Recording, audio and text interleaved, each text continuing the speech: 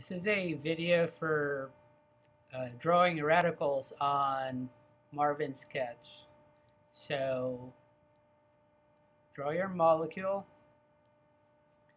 and then you highlight the atom where the lone pair is. So let's say the lone pair is there. So highlight that carbon and then go to atom, go to radical and choose monovalent and then click on the atom and yeah, it's there. So now it's showing that you have a lone electron on the carbon atom. Another one.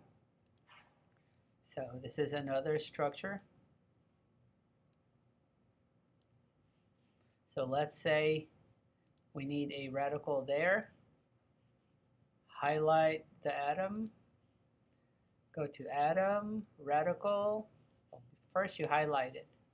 Highlight. Atom, radical, monovalent. And now you have a lone electron there. Let's say you need a bromine radical. So choose bromine.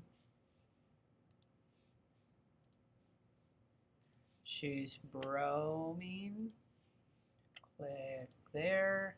And then highlight the bromine atom. Go to atom, radical, monovalent. And there you go. You have a bromine radical.